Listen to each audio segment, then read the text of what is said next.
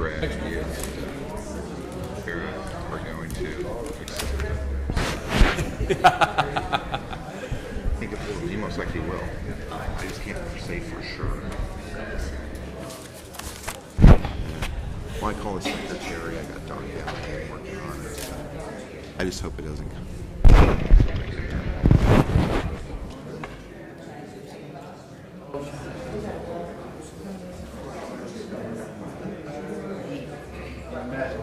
That's Armin? Right said, trying to get a convo line in the hallway. And I guess we could just say one politician. Good morning, Rita. You saw me wet? Oh. I don't go on there more than once or twice a week.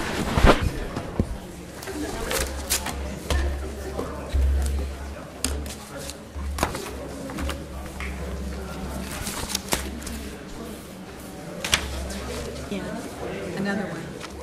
Yeah, my daughter's IHSS time was cut like in half. Oh man. So we're working with her to try and cut expenses. Good luck with that. Okay, it's Well, about that time. I need to give her money. Good morning. Welcome to the July 28 Board of Supervisors meeting. Would you please stand with me as we salute the flag and remain standing for a moment of silence. Ready? Salute. I pledge allegiance to the flag of the United States of America and to the republic for which it stands, one nation under God, indivisible, with liberty and justice for all.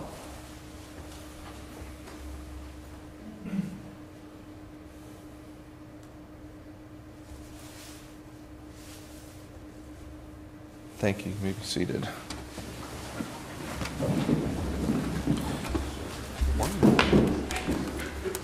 Yeah. Nice to see everybody here on a beautiful summer day. Our first item of business is public comment. Anybody wishing to address the board on an item that is not on today's agenda but under the board's preview, please step forward, state your name and record for the address, and we'll limit this to 15 minutes. And seeing nobody standing except Mr. Meerwald, we'll close the public comment time and bring this back to the Board of Supervisors matters. Supervisor Innes, do you have anything for us today?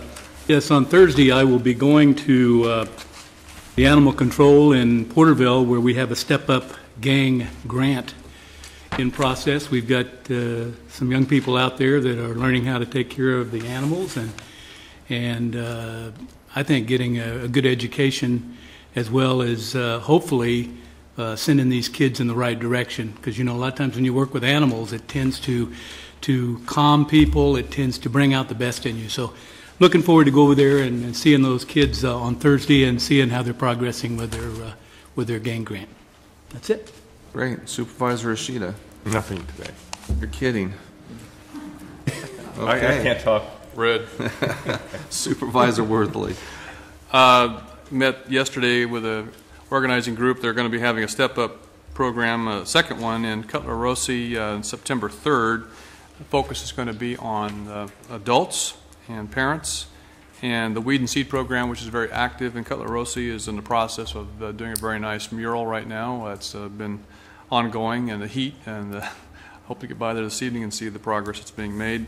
I'll be in Sacramento this Thursday evening, Friday morning for a Commission State Mandates meeting, and hopefully things will be quiet in Sacramento. That's it. I saw pictures of that mural that covers the side of a building, maybe 100 feet long. It's huge. Great. It looks good. The youth are doing a wonderful job. Supervisor Vanderpool. And on the Step Up Service Youth Learning Grants, I'm going to be going to Tulare later on today to go see the group of young people in my area working on children's books at Tech Prep High School. So that's a very positive thing, and it's good to see at-risk youth doing some very positive things for the community.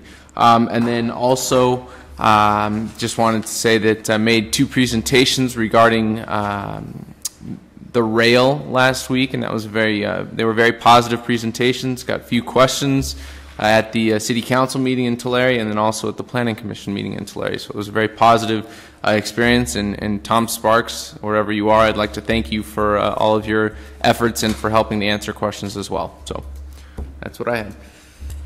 Thank you.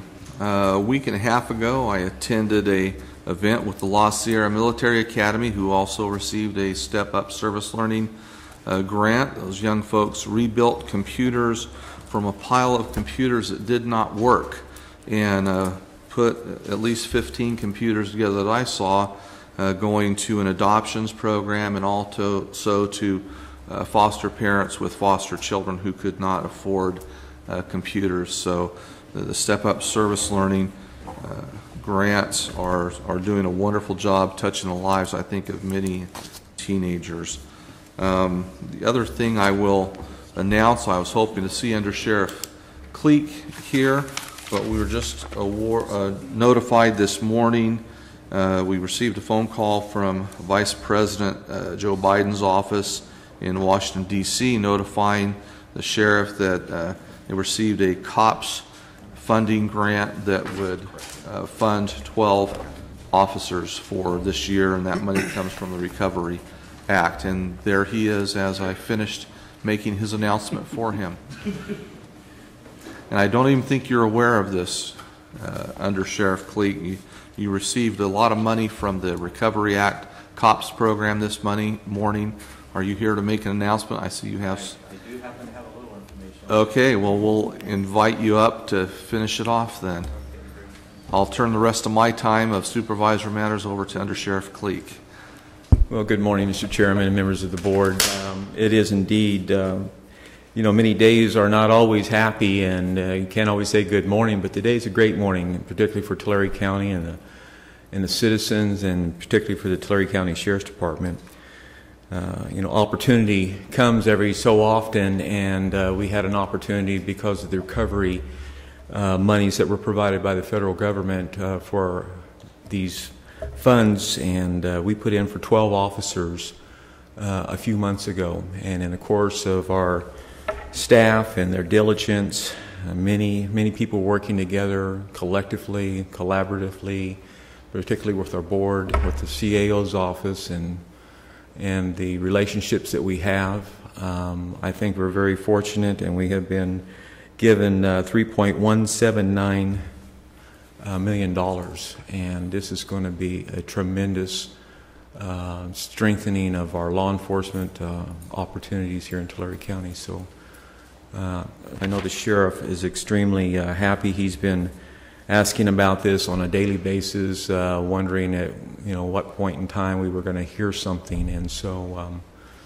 I know that he's very proud of the people that work in our organization that put this funding or the grant together. So we do want to recognize everyone in this behalf of them.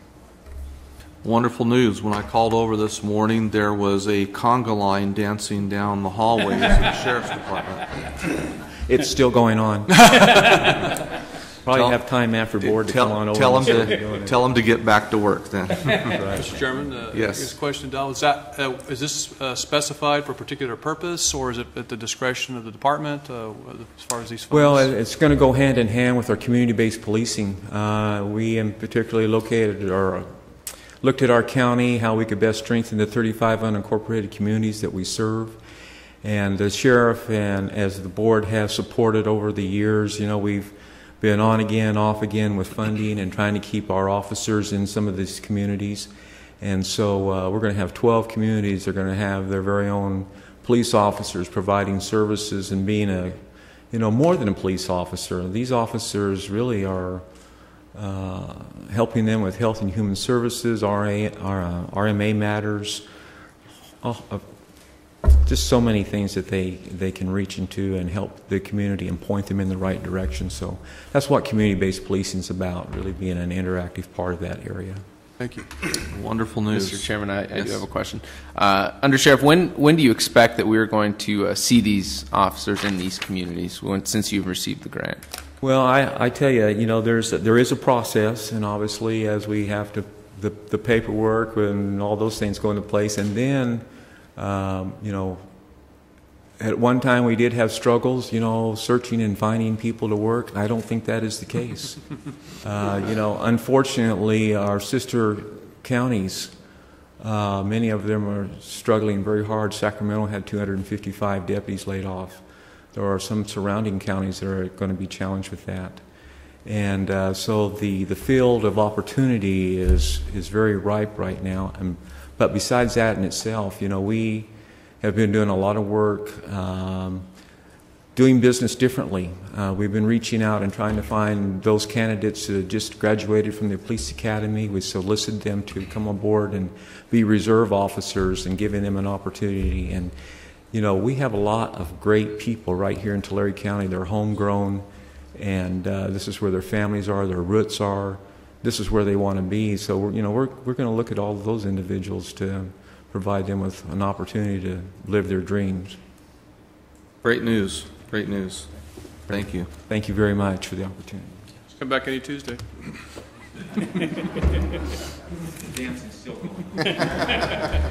I'm not kidding. Tell them to go back to work. Okay. We will now move to our consent calendar. We do need to pull item number 26 for separate consideration. Our addendum consent calendar item 1 we will pull for some minor clarifications.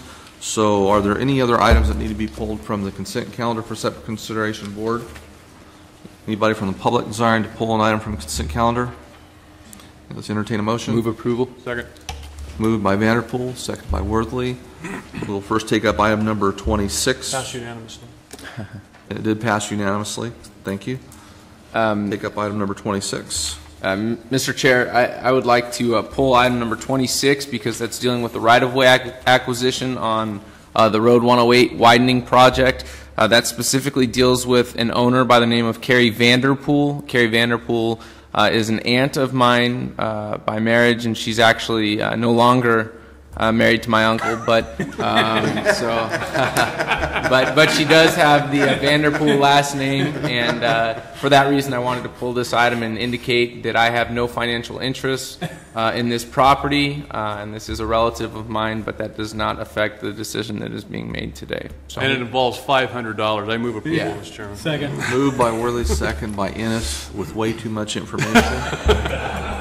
Approves unanimously. The addendum item number 1 has been pulled for some minor clarification. Mr. Huntley. Good morning, Chairman, members of the board. You'll be acting on a couple of MOUs today that include a recommendation for a furlough. In the case of the physicians, we did not negotiate a furlough because they actually bring in revenue from Medi-Cal when they work. Instead, we secured their agreement to an actual pay reduction. We inadvertently left out some language in this agenda item that would maintain their same retirement contribution as if their pay were not reduced. That is an element of all the other agreements where there are furloughs. And so the language was in the furlough language rather than in the main agenda item, and since we didn't do furloughs, we overlooked it. So we're asking you to approve it with the understanding that the pay reduction will occur, but they will be held harmless for their retirement contribution, both from them individually and from the county. And I'll be happy to answer any questions. Any questions? Any questions from the public? Seeing none, I'll entertain a motion. move approval. Moved by Vanderpool, second by Ennis. Unanimous. Thank you. You don't go too far, Mr. Huntley. The next item we will take up is our first untimed item, which is an information item only. There was a bid opening, and you can see by the agenda the number of bids that were received, a large number of bids. Are you working your way this way, Mr. Summers, to make a brief comment about this?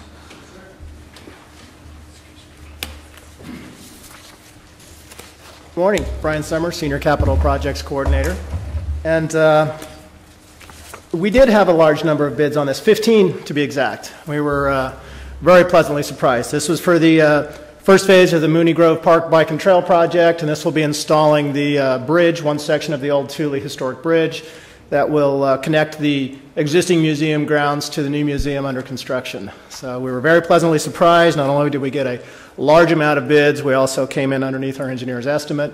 Staff has done due diligence, everything checked out for the apparent low bidder, and we'll be bringing an item back to your board on the August 11th meeting to request that you award the project.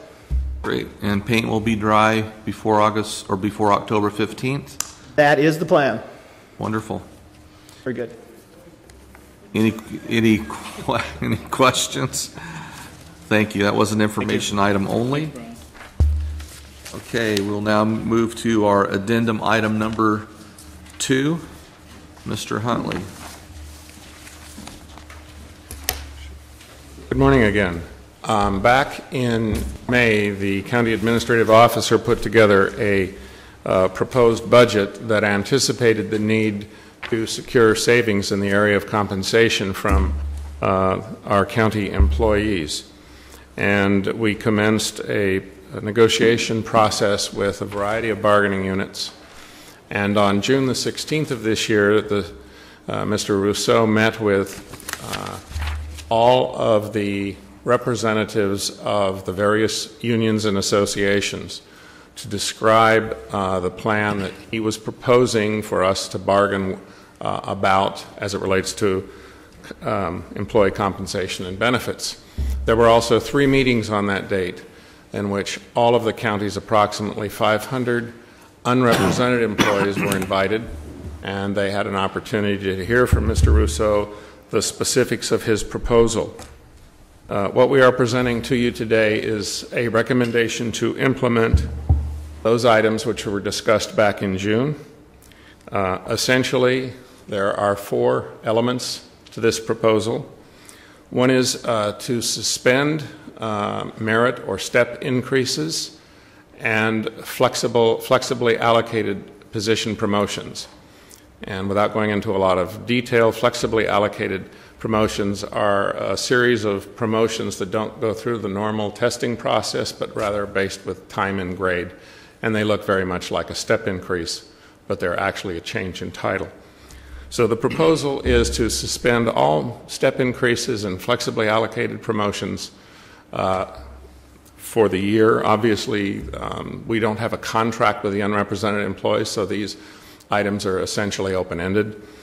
The second item was to suspend the matching grant or the matching funding for the deferred compensation program for our unrepresented employees. Presently, that program provides $1 for every $4 that the employee puts forward into deferred comp, up to a maximum of $1,500. That program is proposed for suspension. The county has had a leave reimbursement program for employees who don't use any of their sick leave. It's a program that's been around for a number of years, and that program would normally call for paying the employees and reducing their sick leave balance in December based on what they did between October of the prior year and October of the current year. That program is proposed to be suspended as well. And the fourth item was a furlough. And the proposal there is a 40-hour furlough over the course of the year, which has the impact of essentially reducing compensation by a little bit under 2%. And as I spoke a moment ago regarding the doctors, all of the benefits associated with compensation would remain unchanged. Just the actual pay, the gross pay, would be affected by the reduction from the furlough. I think it's probably important to note that in our discussions with the various employee bargaining units, they were very curious as to what was going to happen to management, how management was going to be treated in this instance. We were very forthcoming to them and told them that everyone was going to, quite frankly, have to share the pain.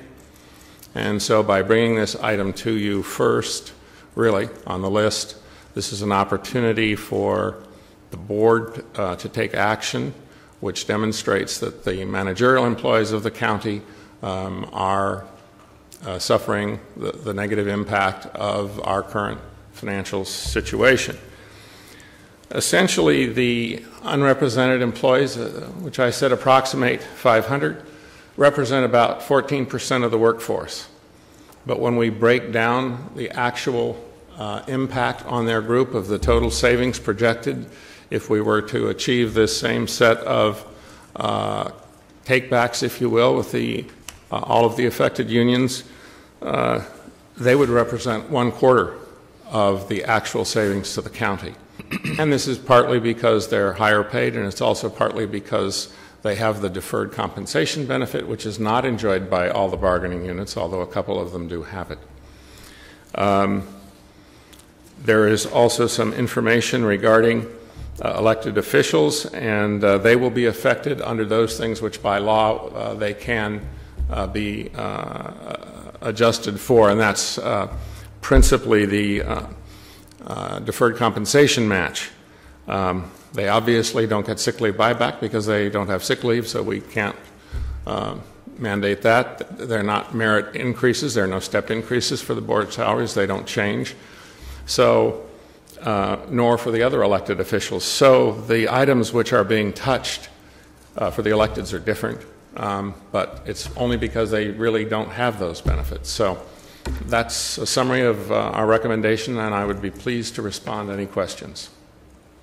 There were, 5, 6, and 7 on the second page were items it looks like were specific to other folks. 6, the fire battalion chiefs having their holiday pay reduced from 96 hours to 39, and then language about new hirees. And I think we've talked about this and had part of this in place for quite some time as well.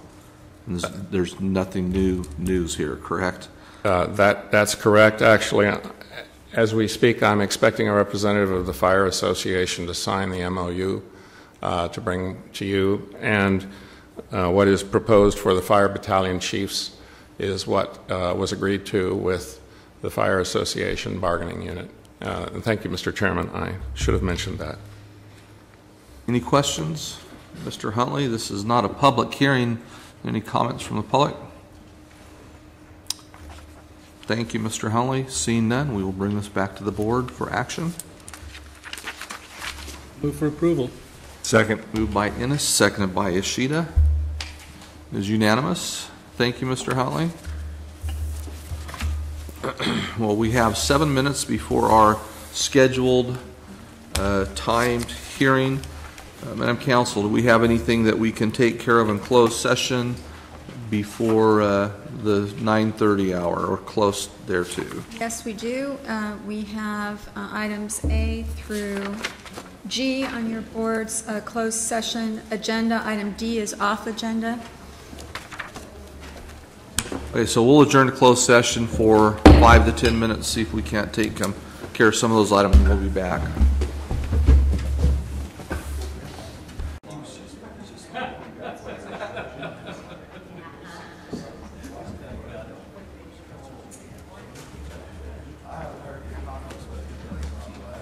Yeah, I know. How'd that work?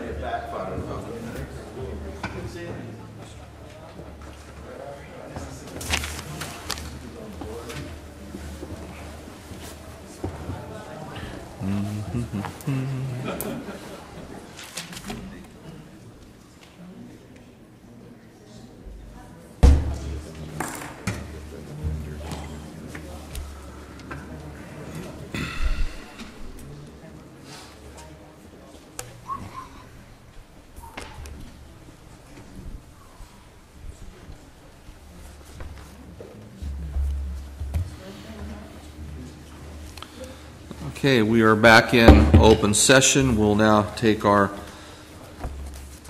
timed item, which is item number 3 up, amendment to the Traver Redevelopment Project Area 2005-09 Implementation Plan. Mr. Hayter. Morning, Mr. Chairman, members of the board. November 9th, William Hayter, Deputy Director, Tulare County Redevelopment Agency.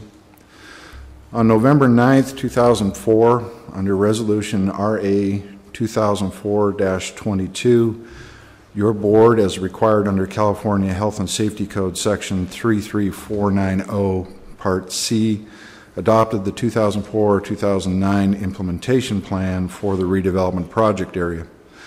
Prior to the adoption, several public meetings were conducted within Traver to discuss the goals and objectives for the community and for the 5-year planning period. The community set forth its priorities contained in Section G, goals, objectives, and specific projects for elimination of blight. The community's intent is to achieve economic prosperity through redevelopment. However, all of the participants are very much aware that several impediments exist that preclude any substantial growth. Within the Traver RDA plan adopted in 1989, 3 areas for assistance through redevelopment were identified. Increasing the capture of potential commercial trade originating through traffic on Highway 99. Improvements to existing infrastructure supporting the project area, particularly streets, sewer, water, stormwater, curb gutter, sidewalk. Remove existing impediments to the economic development of the community. And elimination or mitigation of other existing blighting conditions and influences, including incompatible land uses, obsolete or substandard structures, inadequate public facilities, and or small, irregular, and landlocked parcels.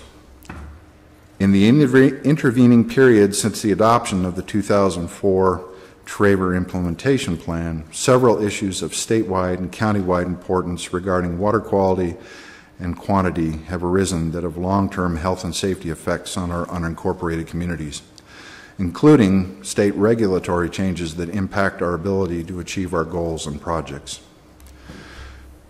These were a prolonged drought that has led Tulare County to declare a drought emergency as available water supplies are diminished. Community water systems that must now address overdrafting of their water tables, and pollution of our water sources in our rural communities from contaminants such as nitrates that have degraded the quality of our drinking water, requiring implementation of treatment measures to remove, limit, or prevent intrusion of pollutants. With nitrates being one of the most common contaminants, the state is implementing new requirements for limiting nitrate intrusion that requires treatment of domestic wastewater effluent for nitrate removal. This has been experienced in some of our other communities within the county. To assist the community more effectively, staff requests that your board conduct a public hearing on the agency's request to modify the objectives and specific projects as follows. Under the goals and objectives, modify Section 2 objective, address health and safety issues that affect the quality and quantity of the community water supply and the regulatory limitations to expansion of the sewage system which currently impinge upon the quality of life and environment of the residents and limit development opportunities.